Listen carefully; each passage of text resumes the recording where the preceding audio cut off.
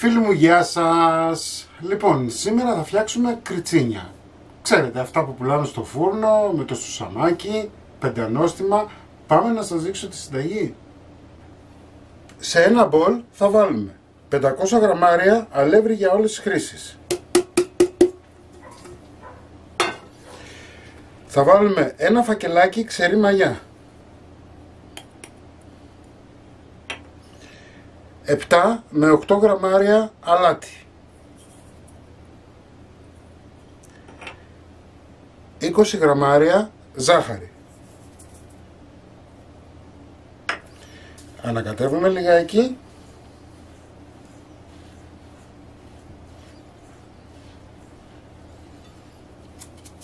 Έχω επιλέξει να βάλω ταχίνι 20 γραμμάρια, μπορείτε να βάλετε σπορέλαιο, πάλι 20 γραμμάρια. Έτσι, δηλαδή να βάλετε είτε ηλιέλαιο είτε καλαμποκέλαιο. Εγώ βάζω ταχίνι γιατί δεν θέλω να έχει καθόλου λάδι.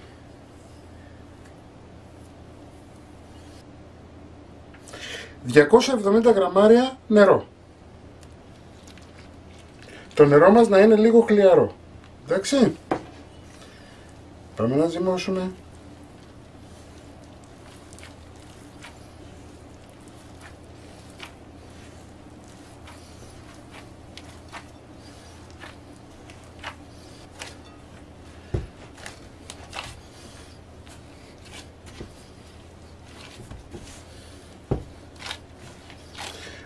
Εννοείται ότι όσες κυρίες έχουν κουζινομηχανή μπορούν να το κάνουν στην κουζινομηχανή τους.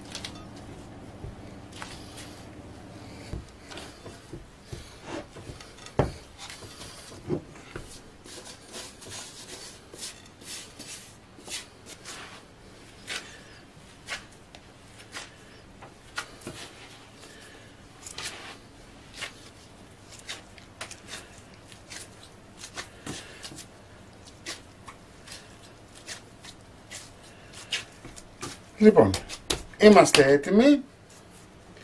Θα σκεπάσουμε με μεμβράνη για να κρατήσει τη θερμοκρασία.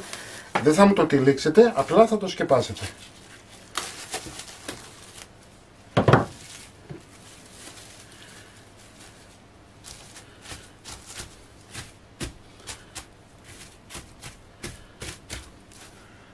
Αφήνουμε να διπλασιαστεί και σε λίγο θα συνεχίσουμε. Αφήσαμε τη ζύμη μας, φούσκωσε. Σε ένα μπολ θα βάλουμε μία κουταλιά τη σούπα ζάχαρη, 20 γραμμάρια, νερό, ένα ποτήρι με 2. Ανακατεύουμε λιγάκι να λιώσει η ζάχαρη.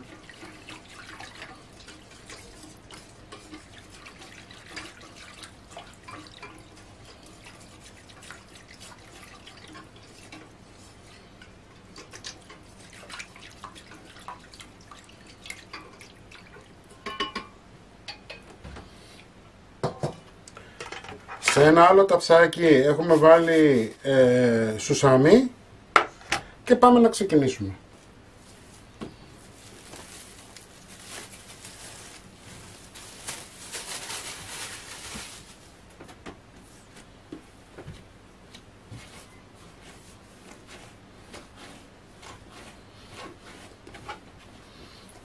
Είδατε πόσο σκληρό ήταν το ζυμάρι και πως έγινε με το φούσκωμά του.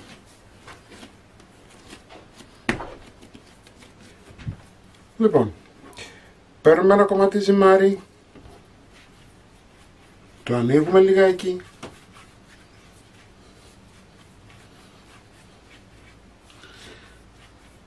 εάν για οποιοδήποτε λόγο δεν σας ανοίγει σημαίνει ότι η ζύμη δεν είναι έτοιμη, έτσι.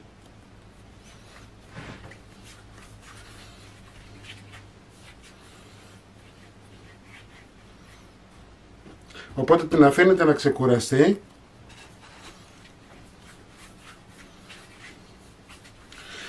Μήκος του δίνετε όσο θέλετε εσείς.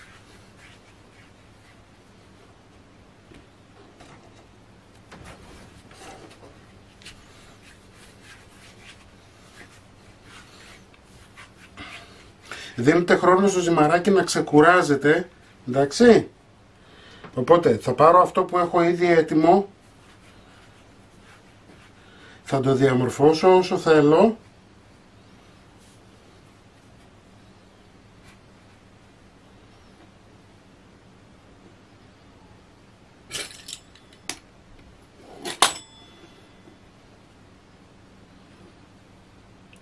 Το πρώτο μας είναι έτοιμο. Το δεύτερο είναι έτοιμο. Κατά αυτόν τον τρόπο θα κάνω και όλα τα υπόλοιπα. Λοιπόν, ανοίγω το ζυμαράκι. Κόβω.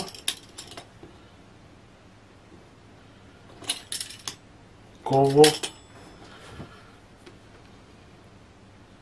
Όταν έχουμε φτιάξει αρκετά, βουτάμε. 2-3 μαζί, δεν χρειάζεται ένα-ένα.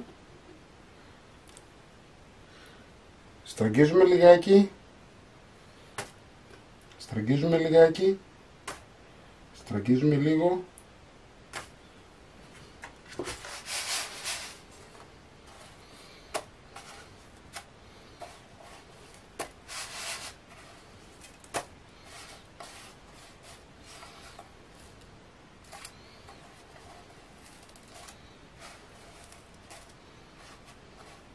Και τα πρώτα είναι έτοιμα. Παίρνουμε, βάζουμε σε τα ψήμελα δόκολα.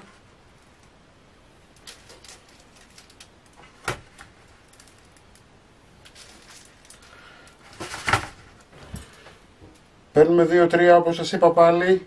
Βουτάμε. Στραγγίζουμε.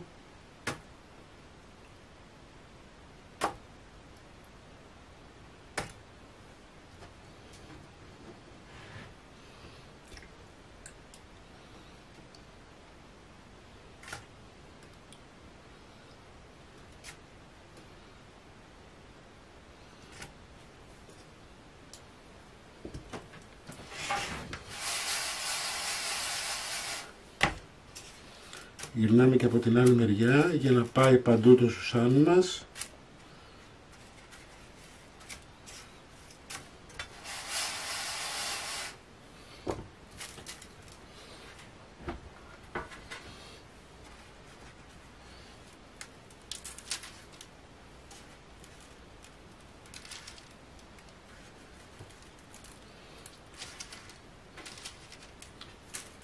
Λοιπόν, κατά αυτόν τον τρόπο θα κάνω και όλα τα υπόλοιπα εγώ. Θα τα αφήσουμε ένα 20 λεπτό να φουσκώσουν. Θα ανάψουμε το φούρνο μας σε 200 βαθμούς αντιστάσεις και σε λίγο θα σας δείξω τη συνέχεια. 20 λεπτά μετά είμαστε έτοιμοι, πάμε για φούρνισμα. Όπως σας είπα έχουμε ανάψει το φούρνο μας. Όπως σας είπα έχουμε ανάψει το φούρνο μας 200 βαθμούς αντιστάσεις. Έτσι τον έχουμε αφήσει, έχει προθερμανθεί. Λοιπόν, το αποτέλεσμα είναι αυτό.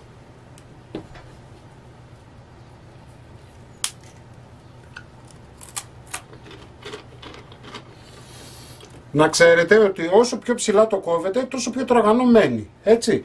Εάν το κάνετε χοντρό, βλέπετε, θα σας γίνει λίγο πιο μαλακό. Λοιπόν, μην ξεχνάτε να κάνετε κοινοποίησεις στα βίντεο μας, να κάνετε γραφούλα στο κανάλι μας.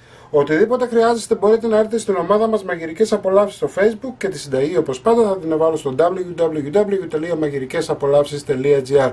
Να είσαστε καλά και θα τα πούμε πάλι με ένα επόμενο βίντεο. Γεια και χαρά σας!